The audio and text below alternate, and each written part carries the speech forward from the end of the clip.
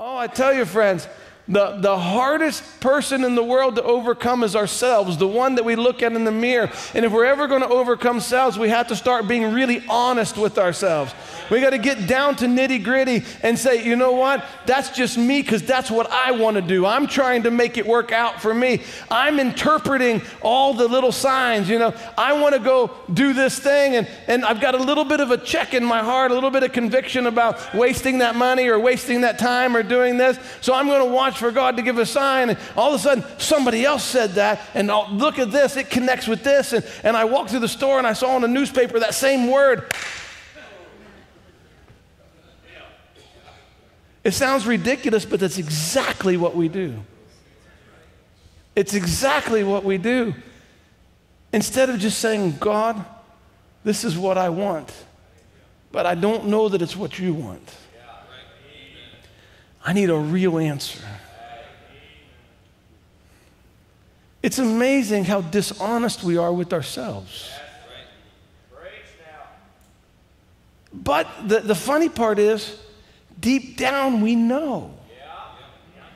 But up here, we convince ourselves when down here, we're not sold. Or maybe I'm the only one who does that. But I can explain it thoroughly to you because I've been through it numerous times. Down here, there's a little check, a little no. But up here in the reasoning realm, I want to. It's not sin. You can't say it's sin. I want to do this, but down here there's a little no, but I will reason and reason. And then if I can find where the prophet did it, see, he went fishing. I can abandon these duties and go fishing. If I can find where the prophet did it, or I can find something to give me just that little edge, that little push in my reasoning mind, amen, to get over this nagging feeling, I'll go down that path and think that I've got an answer from the Lord, but deep down in your heart, you already know.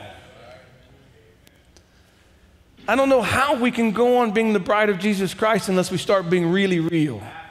Really real all the way down to the core of our persons and stop playing games in our mind and stop playing games with the word and stop playing games with ourselves, but get down to the nitty gritty and say, here I am, Lord. This is what I've done. God, forgive me and lead me and let me stay in your word, because he'll try to give you a word that'll allow you to do what you already want to do. And you know what? God will let him to prove what's in our hearts. And every once in a while, we need to fall and bump our nose real hard to realize that I still need God and I still need to be honest with God.